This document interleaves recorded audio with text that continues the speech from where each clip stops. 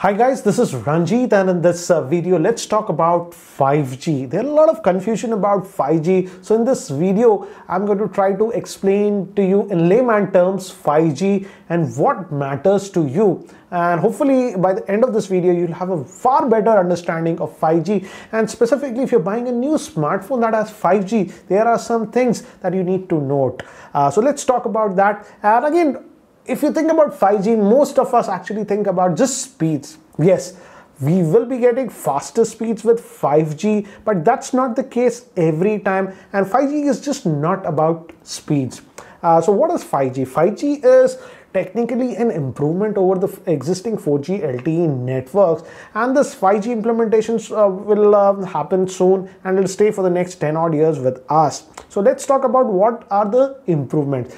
And the first improvement that you will see with the 5G connection is known as latency. And what do you mean by latency? Latency is the delay of one packet from here to the other place. And in fact, if you do a lot of gaming on your smartphone, etc., you might notice that lag that is caused because of high latency.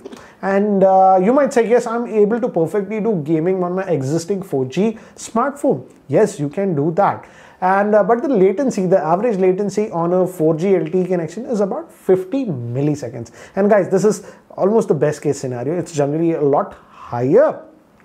But on 5G, they are aiming to lower this latency to as low as 1 millisecond for real-time communication.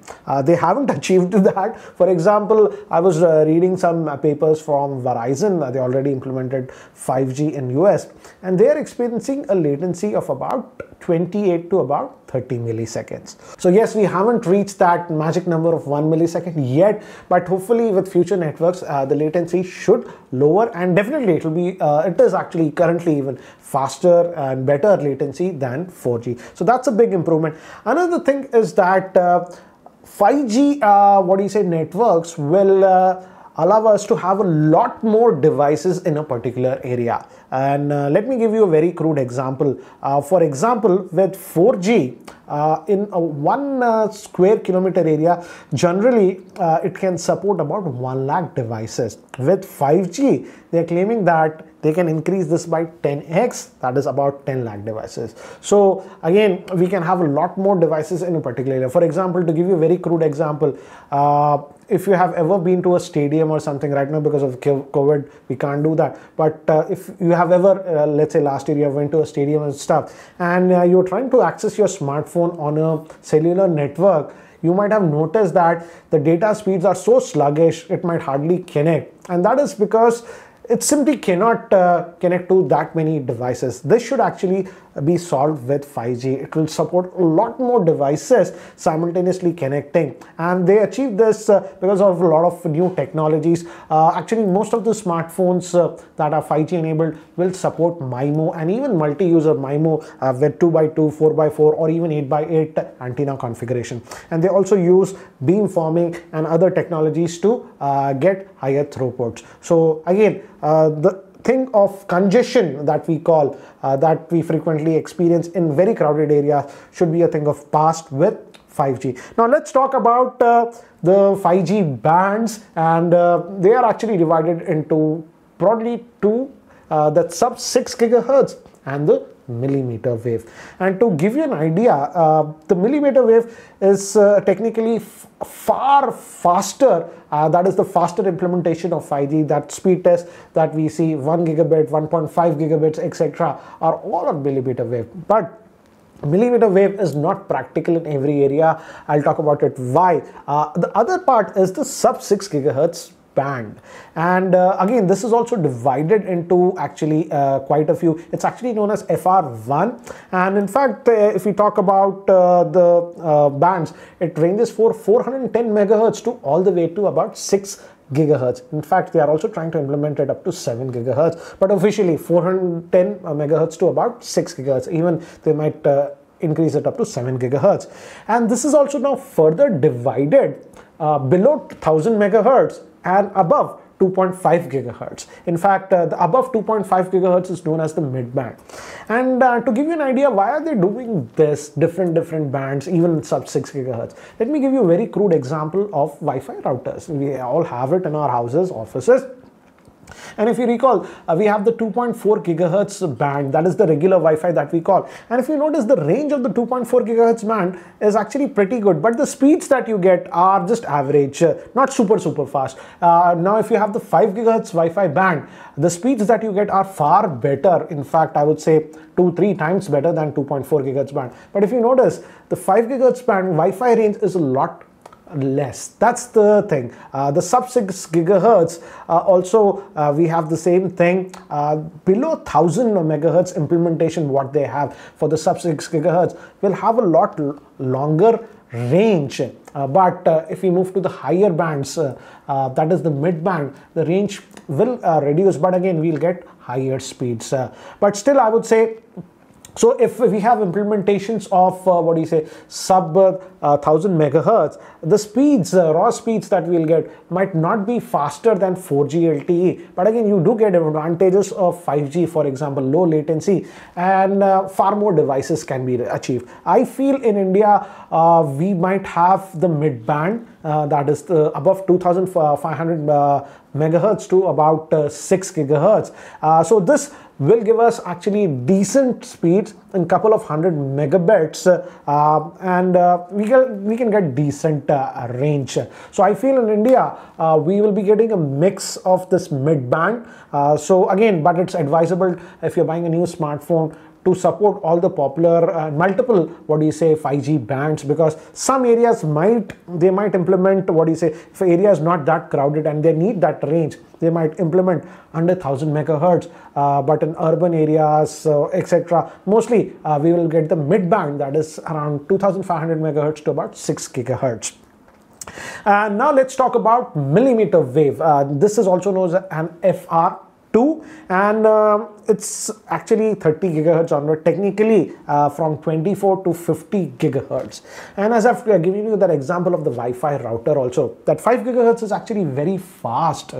But again, the range of the 5 gigahertz band is simply not that great. That's the same case even with the millimeter wave. In fact, the millimeter wave signal strength is so weak that even if a tree is there in the middle, it will actually block the signal. In fact, if it's raining heavily, the signal will be blocked. And in fact, if you have walls and stuff, it will simply not penetrate. So millimeter wave, yes, you can get very high speeds. You can get those gigabit speeds on millimeter wave. But the problem is the range is simply not that great, and it can be easily blocked. In fact, due to bad weather, or even if a tree, etc., any obstacle is there, it will get blocked.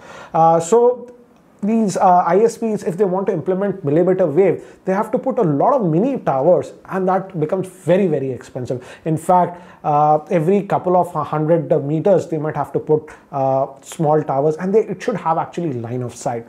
That's why in US, some of the vendors are implementing millimeter wave, but it's a combination of millimeter wave and sub-6 gigahertz band. But the problem with the millimeter wave is that if you are indoors and stuff, you'll hardly get the signal because it needs that line of sight, and the signal again get disrupted. Now, that is the reason that we will see a lot more sub-6 gigahertz band 5G implementation throughout the world. Now let's also talk about the Wi-Fi bands, as I've told you, the 5G bands that I've mentioned. As you notice, we have various bands. For example, in sub-6 gigahertz, we have below 1000 megahertz, then the mid band, etc. And so your smartphone also, if they say it's 5G enabled, needs to actually support all those bands to take advantage of it. For example, let's say if you're in your area, your ISP, that is Airtel or Jio, is providing 5G on, let's say, 4 gigahertz band or whatever, and if your smartphone technically, yes, let's say it supports 5G and simply does not have that band, you will not get 5G. So again, if you're buying a new smartphone now, make sure that you check what 5G bands are supported, because I've seen this, many of the reviews are simply not talking about it. For example, recently it was the case with the OnePlus Nord. They claim that it's a 5G capable phone, but it supports just one band of 5G, that is 79. And in fact, that is sort of useless, because even in the same city, ISP might be offering 5G on different multiple bands due to the reasons that I have mentioned. In fact, due to the licensing agreement, one city might have one band, other city might have another band. That's the same case right now with 4G. So a smartphone, if they say is 5G capable, it needs to actually support multiple bands of 5G. Otherwise, there's a very, very high chance, though if you say your phone has 5G, it might simply not work. And I've seen this even with the OnePlus 8T, that also supports just one band of 5G in the sub-6 GHz and only one band of 5G in the millimeter wave. So if you're buying a new smartphone, check what 5G bands are supported. For example, recently I was happy with the Motorola G5G smartphone. It supports the sub-6 GHz band, and it supports all the 11 bands. So in fact, anywhere in the world where we have sub-6 GHz, it will actually work.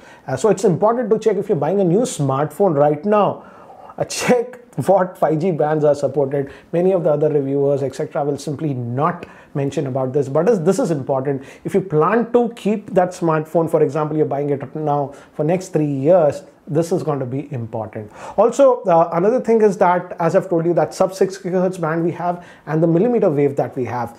The thing is that with millimeter wave, only a few smartphones, particularly on the Android front, only a few actually smartphones are supporting the millimeter wave. For example, the high-end flagships, the Snapdragon 865 and the upcoming Snapdragon 888 will support millimeter wave. But again, check what bands of millimeter wave they are supporting. So that is important. In fact, even if we talk about the latest iPhones, that is the iPhone 12, in India, the variant that is being sold only supports the sub-6 GHz band, not the millimeter wave. Only the variant that is sold in US is supporting the millimeter wave as well as sub-6 GHz band. And looks like worldwide, we'll have a lot more implementation of the sub-6 GHz band. And even in a country like India, which is very fast, very big, I would say, we will have implementation of sub-6 GHz a lot more. Yes, you might have some pockets of millimeter wave, maybe in a dense commercial area or a shopping complex or a park where you can experience. But again, there'll be very small pockets of millimeter wave, because it's way expensive to implement proper millimeter wave and blanket the area. It's a lot easier to do it with the sub-6 GHz band. So again, guys, if you're buying a new smartphone right now with that 5G monk here, just check what 5G bands actually they support. And let's talk about 5G in India. This video is already becoming too big, so I'll actually make another video very soon about the state of 5G in India and when can we expect 5G in India. There are actually some variables, but if in the best case scenario, if everything falls into place, we can expect 5G rollout, not total rollout, limited rollout, I would say, by end of 2021. But again, there are a few things that need to fall in place because of that. And in India, definitely we are going to initially get the sub-6 GHz 5G in India. The millimeter might come on later on, but as of now in India it will be sub-6 GHz band. So again, stay tuned to that video. What do I feel about 5G in India? When can we expect? And what are the issues right now? Why it's getting delayed? I'll talk about that. So again, guys, stay tuned to my channel for that. And again, if you are not subscribed, hit that subscribe button. This is Ranjit, and I hope to see you in my next video. Take care, guys.